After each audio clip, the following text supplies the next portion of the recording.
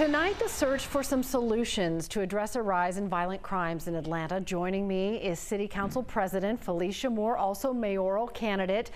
I'd love your perspective on the newest numbers that APD shared with us.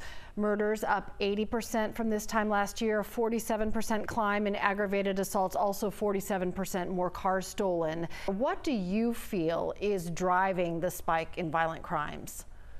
First of all, the numbers are unsettling and they're heartbreaking. And I know that they're shocking people across the city. But then again, people are seeing crime across the city and recognize that we have a problem. So I think COVID does have a lot to do with it, because I believe if you look at the numbers, you can see that they started to increase once this pandemic happened.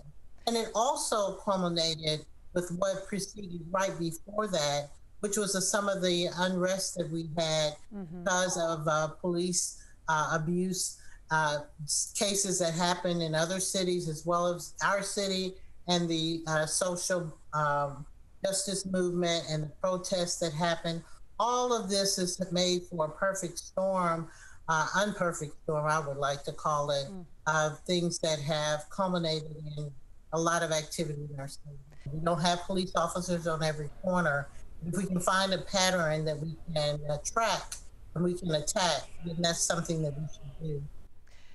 Council President Moore says the Atlanta City Council is looking at solutions, including speeding up the process to name a permanent police chief and looking at the need to recruit officers. Coming up at 6, how many open positions need to be filled within APD to get enough officers on the street.